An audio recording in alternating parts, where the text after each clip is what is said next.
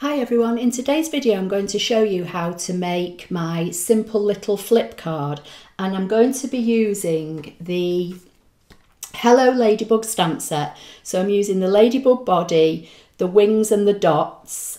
I'm going to stamp the flower as well. All of these I'm going to use with my ScanNCut machine and get the ScanNCut to fussy cut them out for me. I've already got some elements here which I'll explain in a few minutes, but the pattern paper that I'm going to be using is from our 12 by 24 Designer Daydream. This is a host pack. You get 48 sheets double-sided of 12 by 12 pattern paper, and you can earn this for free in my Stampin' Up shop with a qualifying order. I've got my Simply Scrub on the side just to clean my stamps, and I'm just going to stamp the images for now onto basic white cardstock. So I've stamped the body in black. I'm going to use real red for the wings.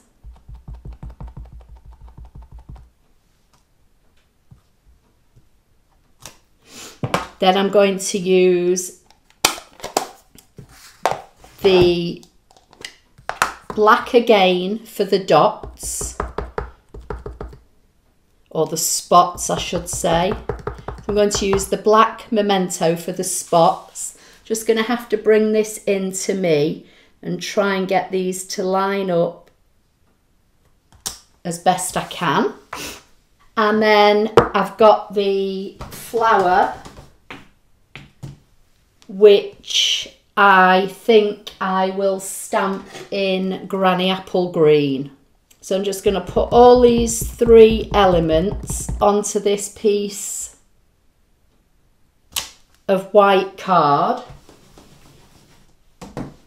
and get the ScanNCut to cut them for me.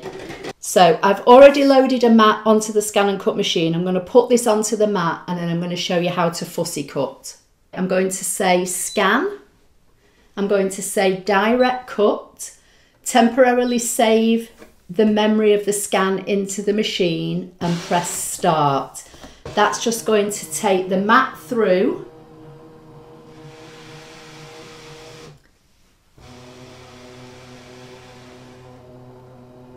scan the stamped images that I've stamped on this piece of white card, and it's going to recognise the shapes.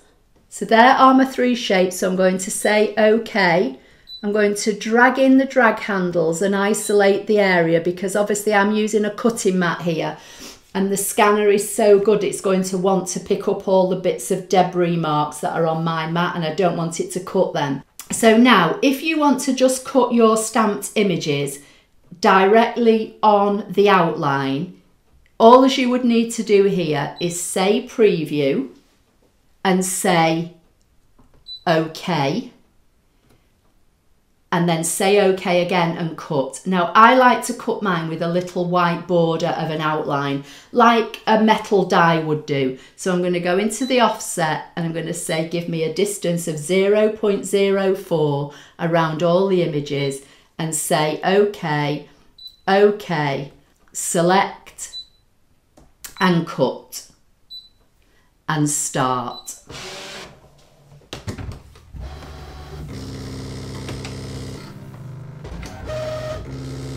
And this is now going to cut these three stamped images out for me.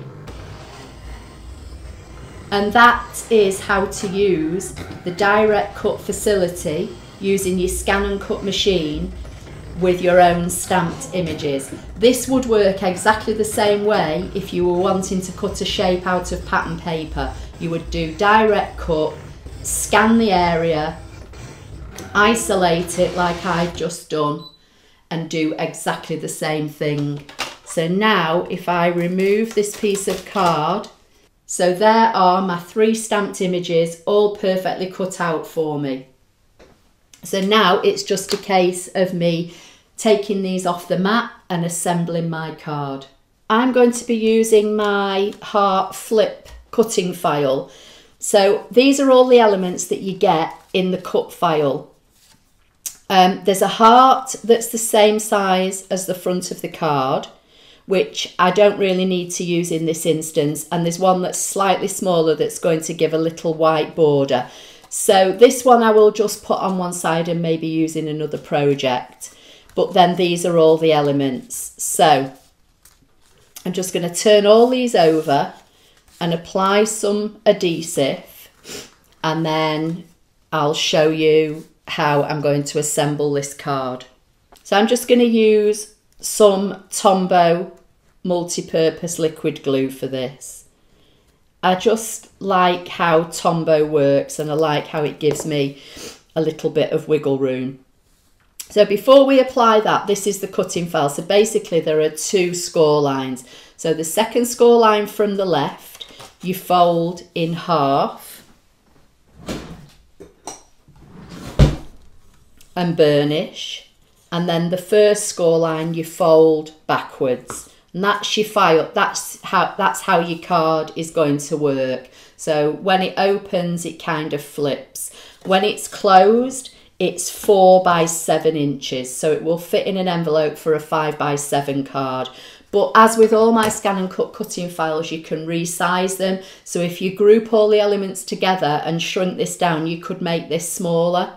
But that's the beauty of buying a cutting file, because you pay for it once and then you can recut it over and over and over again in all different card stocks, colours of card, you know, pattern papers, and you can resize it bigger or smaller. Whereas if you buy a metal die to cut something like this, you can generally only ever cut one size. So that's the beauty of having a cut file. So I'm just going to open this back up again,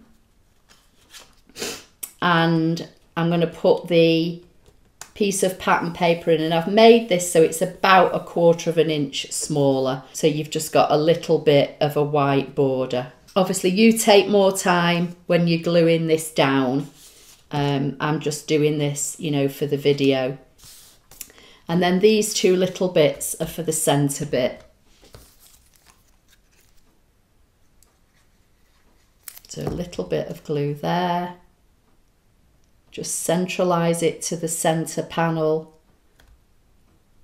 and line it up with the top. And the same with the bottom.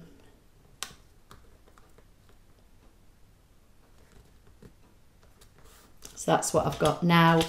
This one I'm going to stick down flat.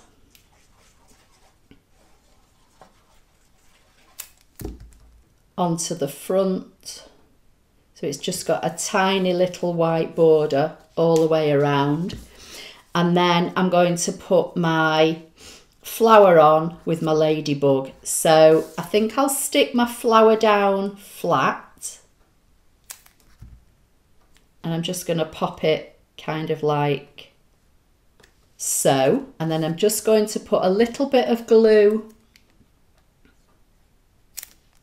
on the ladybug wings and pop that there, and then I'm just going to flip this over and pop this onto dimensionals. Just put a couple of dimensionals on the back.